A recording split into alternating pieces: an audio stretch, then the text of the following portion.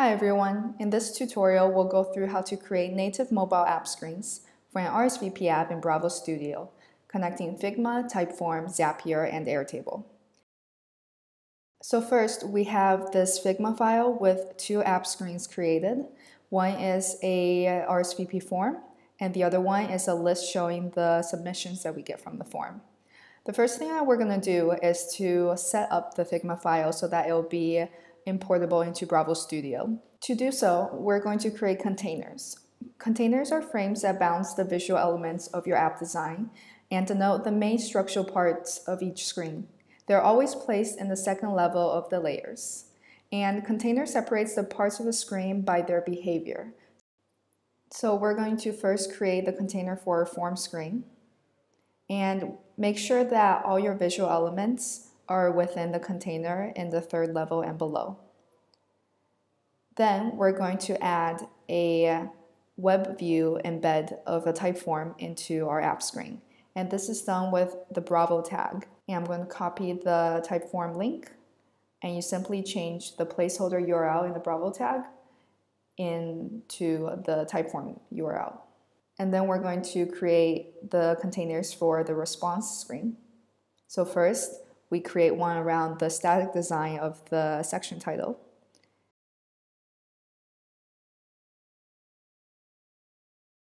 And then we're going to create another one around the list item.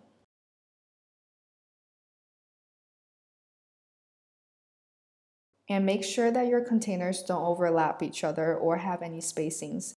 And since the list item will populate itself after connecting to the external data, you only need to create one design. So you don't need to fill the entire page with a list because it will duplicate itself.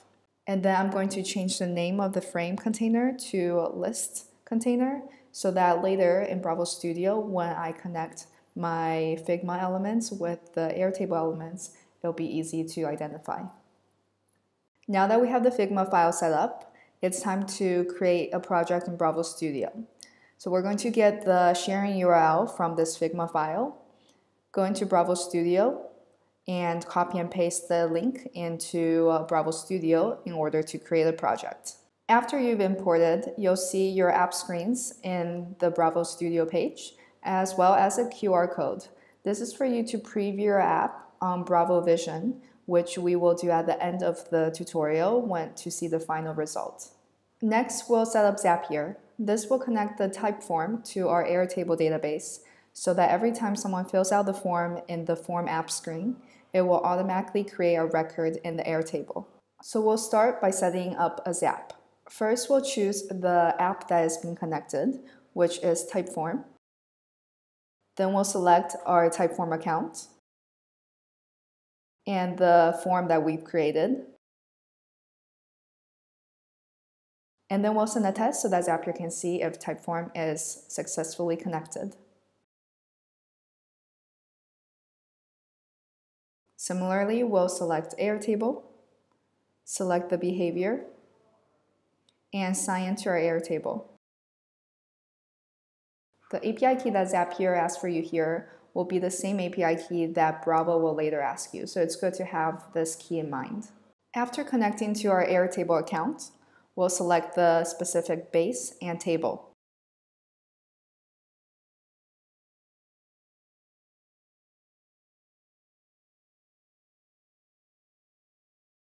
Then we'll connect the Airtable columns to the Typeform questions where the answer should go. As you can see, they're optional, so we don't need to connect all of them.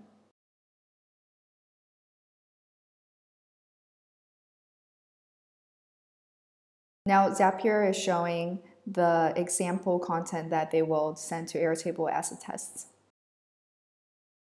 And as you can see in the first row, the test content from Zapier is sent to our Airtable. So once that's successful, click Done Editing and turn on your Zap. Now I'm going to go ahead and delete the test content from Zapier from our Airtable and open up Airtable's API documentation so we can start connecting Bravo to Airtable. In Bravo, we'll go to Data Library and create a data collection. A data collection is a group of requests that fetches data from an external source. We'll go to Airtable's API documentation to get a request URL. So we'll copy and paste the URL into Bravo's request. Another thing that we want to do is to display the records in our app by the order that they are in the Airtable. So we're going to add view grid view so that the order is the same as our Airtable. Then we're going to input the header, which is an authorization to allow Bravo to call your Airtable to request these data.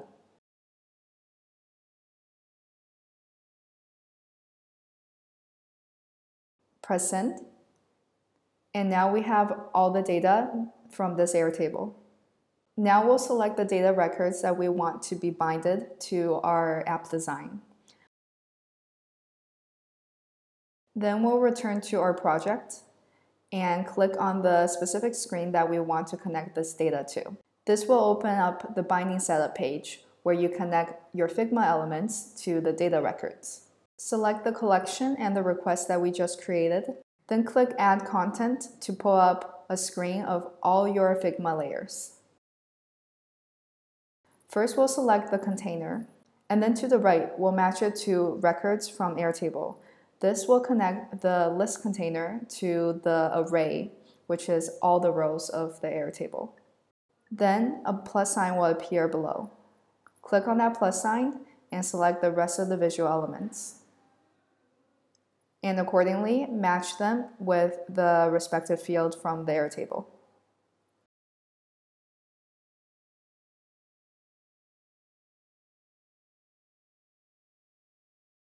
And now we're done. So now we can go back to the projects page and scan the QR code with Bravo Vision to see your native mobile app screens with an RSVP functionality.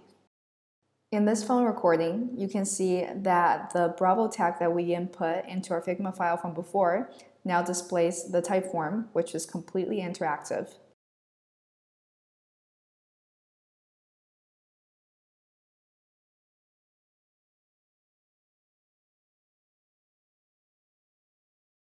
And here is all the submissions from your RSVP form with the most recent on top. And this is how you create an RSVP app in Bravo Studio. Thanks for watching.